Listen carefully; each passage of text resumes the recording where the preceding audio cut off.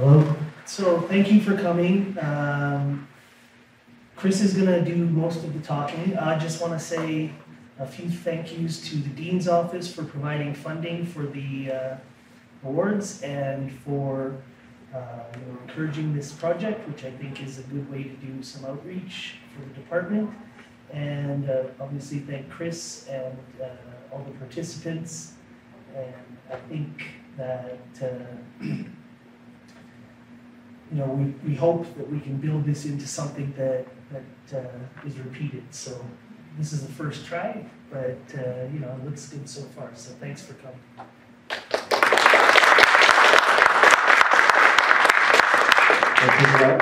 So hi everyone, my name is Christopher Plenzik. I'm the project coordinator in the Department of Mathematics and Statistics, and I want to welcome you to the first ever award ceremony for our Math and Stats 101 video contest. So thank you for being here. So today we'll be announcing the winners of the contest, and we'll be showcasing the videos as well. So I hope you enjoy. So for those of you, is it working?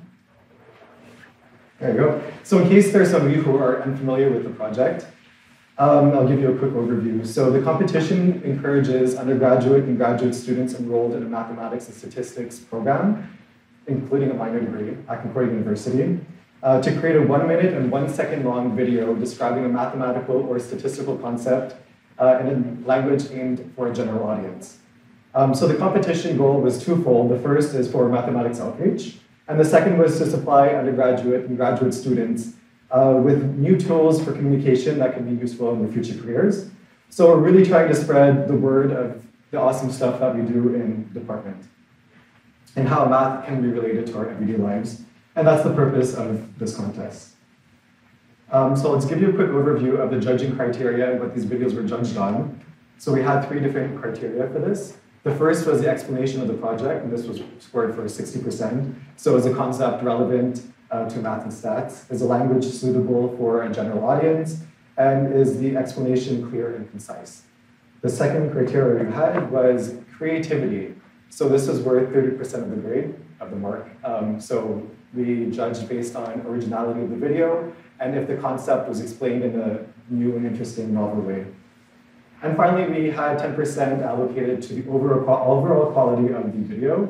So it was aesthetically pleasing, that they made good use of visuals and audio and so forth.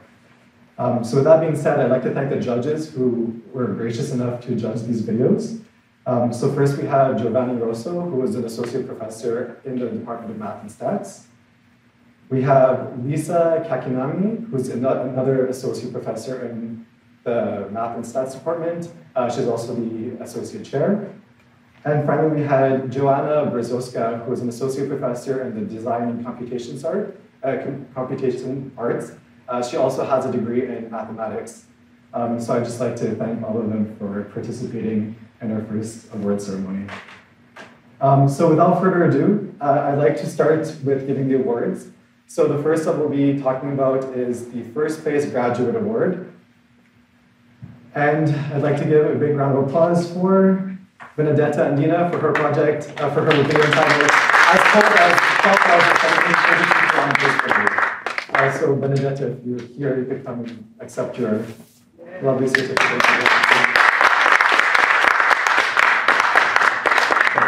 Thank you. All right, so after every award announcement, we'll be screening the video as well, so please enjoy her application. Were you ever so cold that you wished to be at the other end of the world? Well, it could have been just as cold there. Indeed, there's this theorem in mathematics called the Bohr-Circulam theorem that states that for any continuous function from an n-sphere to Rn, there will exist a point x such that f of x equals f of minus x. For the case n equals 1, this means that a function from the circle to the real numbers will take 2 antipodal points, so 2 points, one at the opposite side of the other with respect to the center of the circle, to the same value in R. For n equals 2, a continuous function of 1 of 2 from the sphere to R2 will take 2 antipodal points to the same point in R2, and so on. For example, we can take the elasticity of a point of the circle as our function, or the thickness of a ring, or the temperature on a parallel of the Earth. Therefore, on any parallel, there will be two people at opposite sides of the world feeling the same cold weather.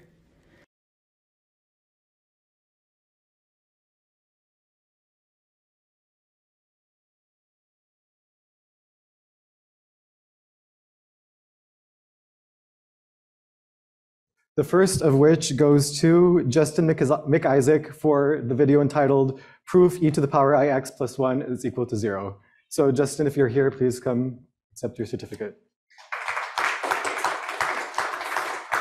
Yeah. Thank you. Thank you. So now we'll be screening the video. Hey there. You may have heard of one of Euler's most famous equations before, e to the I pi plus 1 equals 0. Why does it equal 0? Start with the function e to the ix and let's plot the point x equals 0, which gives us the value 1. Now find the derivative of the function I e to the ix. This means the tangent to the function is always a 90-degree rotation on itself from the origin. This makes a circle. Hence e to the ix is a circle moving counterclockwise by x degrees. Complex numbers could be written in this form with real x and y, and complex functions could be written in this form with real f of x and real g of x. Therefore, e to the ix can be written as f of x plus I g of x. Looking here and being the trig experts we are, we know f of x equals cos of x and g of x equals sine of x. Hence, e to the ix equals cos x plus I sine x, otherwise known as Euler's formula. Plugging in pi, we get this, which gives us this. Rearrange things, we get e to the I pi plus 1 equals 0. Thank you. Well, thank you, Justin, for that. All right, so now we're going to move on to our second honorable mention prize in the undergraduate category. And this one goes to Sean Gregory for the video Derivative Simplified in 1 minute. If Sean is here, I guess not. I'll give it up for him anyways. And now for the video. Explaining derivatives in 1 minute, let's go. Derivatives are rates of change found at a specific point, and you get them by taking whatever power a number has, multiplying the power by that number, and subtracting 1 from the power. It looks like this. This works for any term with a variable. If you have constants, just get rid of them. If your variable doesn't have a power, simple, just get rid of the variable and turn it into the coefficient. That basically means x is to the power of 1, so just multiply it by 1, which cancels, and make it to the power of 1 minus 1, which also cancels. If you had 4x squared minus 6x plus 8, you get rid of the constant, multiply 4 by 2, subtract the power of 2 by 1, and get rid of the x and the minus 6. And that leaves you with 8x minus 6. There are certain rules to this, like the power rule. Looks like this. We'll be using f and g to describe each of them. The derivative is f prime multiplied by g plus f multiplied by g prime. Quotient rule works exactly the same. Just replace the plus with a minus and divide everything by g squared. Finally, the chain rule is if the function is the composition of another function, so it would be f to the power of g. Simple. The derivative is f prime of g multiplied by g prime. And there you have it. That's derivatives in 1 minute. Thanks for listening. Thanks for that. All right, so we have two awards left to present. The next is for second place undergraduate, and this goes to Nika Angili for chessboard problem. Is she here? No? Well, there is. Thanks.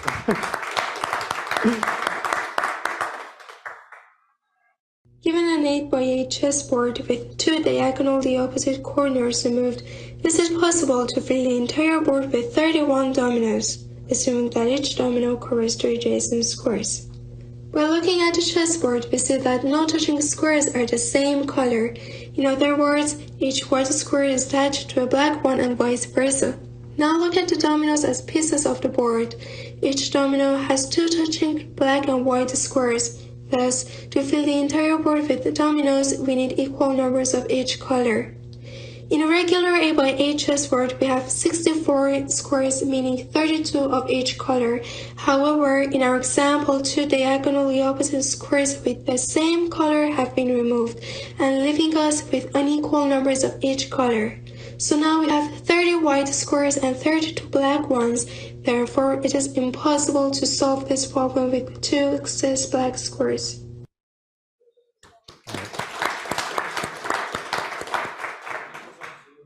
Oh, great. Thank you. Congratulations. She's here with us on Zoom, so congratulations to her. Thanks for that. All right, and then finally, last but not least, sorry, we have the first place undergraduate prize. And this one goes to Alexander Nazir for the video entitled Projections and Visualizing Higher Dimensions.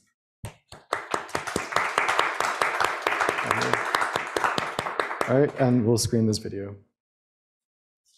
I'm going to show you the shadow of an object as it rotates in space.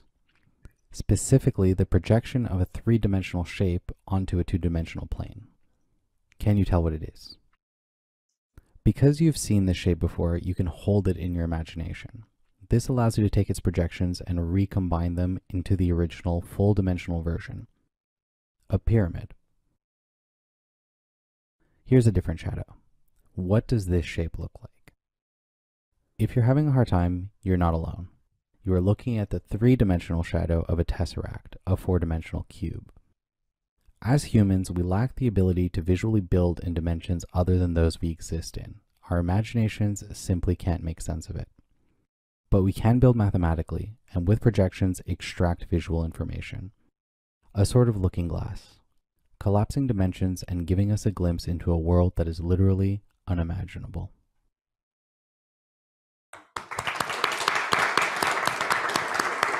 All right.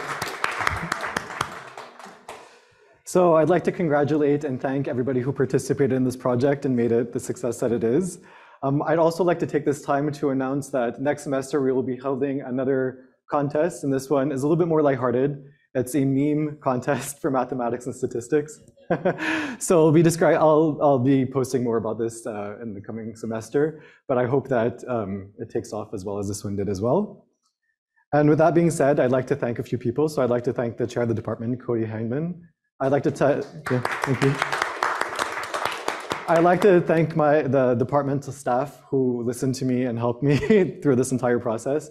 So we have Bonnie, Christina, Carmen, Debbie, Geraldine, Judy, and Sandra. So thank you to them. I'd like to thank the judges as well, Giovanni, Lisa, and Joanna. I'd like to also thank all of the applicants for this contest. It was a great learning experience, and I hope that they had fun creating these videos as well. I'd also like to thank the Dean's Office for the Faculty of Arts and Science for, in part, funding this project, and of course for Fourth Space for collaborating with us. Well, thank you very much. It's been great working with everybody here. And then with that being said, I'd just like to mention that all these videos will be posted online on our department website eventually, very shortly actually. And I want to say congrats again to everybody who participated and who received an award. And please enjoy some refreshments and snacks. So thank you very much.